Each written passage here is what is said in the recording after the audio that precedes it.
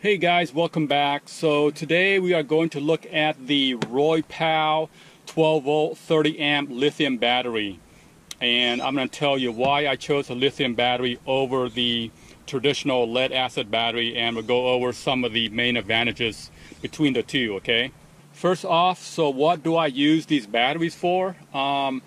They are used for powering my kayak, and I also use them to power my depth finder. So there are some differences between the two batteries, the RoyPow lithium versus the traditional lead acid battery. The main difference that I noticed right away is the weight difference.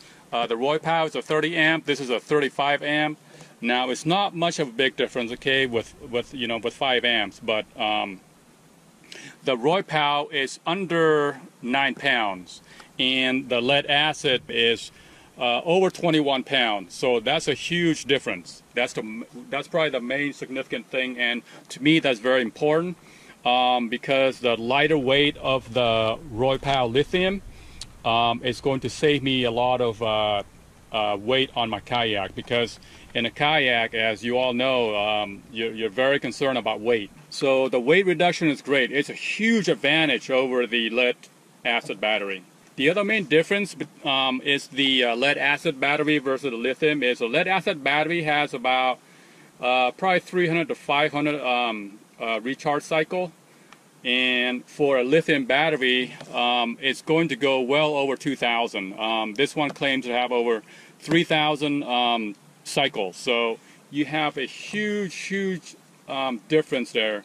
Okay, so let's open this battery that I just got. Really nice. When I got it inside my house, I was quite surprised how light they are compared to the lead acid. Okay, there we go. This is a brand new battery, never been used.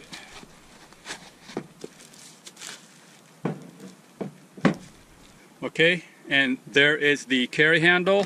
We'll put this back, and we'll put this back. Take out the bag here. All right, so there it is. There is the battery. Again, 30 amp hour, very light, less than 9 pounds. It has MA screws, it look like. Positive, red, black is negative. All right, and for the carry handle, it goes into this groove here. Actually, this way first, and then I believe you just pull it this way, yep. And then here, same thing. Put it in, and then pull it up. This side. Okay, there it is. Yeah, it's very small, very compact, very light. It's got a nice, easy carry handle. Now, 30 amp hour is a little small. I normally like to have like 100 amp hour.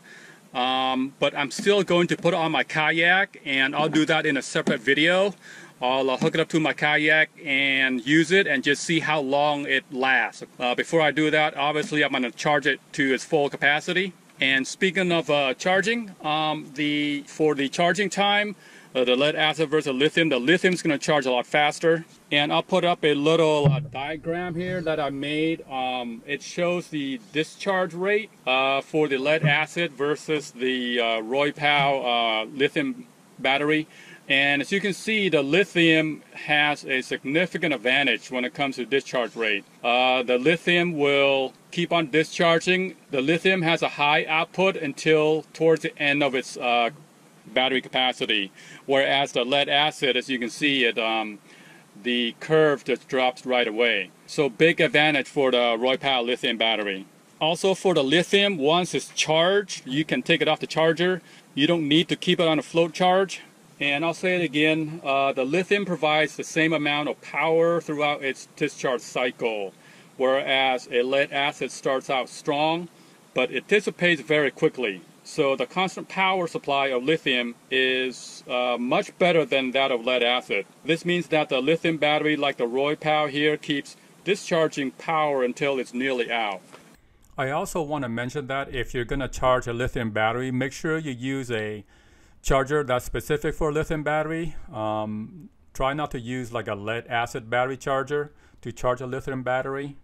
Alright guys, so I hope you enjoyed this quick review about the RoyPow 12 volt 30 amp lithium battery. If you have any questions, just leave them in the comments below and I will try my best to answer them.